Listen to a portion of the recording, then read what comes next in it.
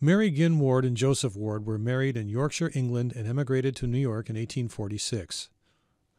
They moved to the cobblestone house at 30 Lyons Road in 1864. In 2018, the house is the home of Mrs. Louise Boger Harris. The Wards had 9 children, 5 of which were born in New York State. Around 1877, their second youngest son, Thomas, married Jeanette Robertson of Henrietta. Thomas and Jeanette's only daughter, Bertha, was born in 1878. In 1882, Joseph arranged for Thomas to assume the mortgage on a 100-acre farm on Mendon Road. Thomas was one of the first farmers to grow wheat in Monroe County, and one of the first to use a binder to gather it in the 1890s.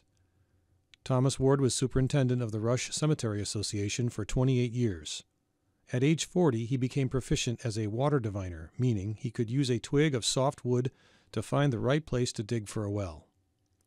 He became known as the Peach Twig Wizard and was called on many times to help people in Rush to locate water.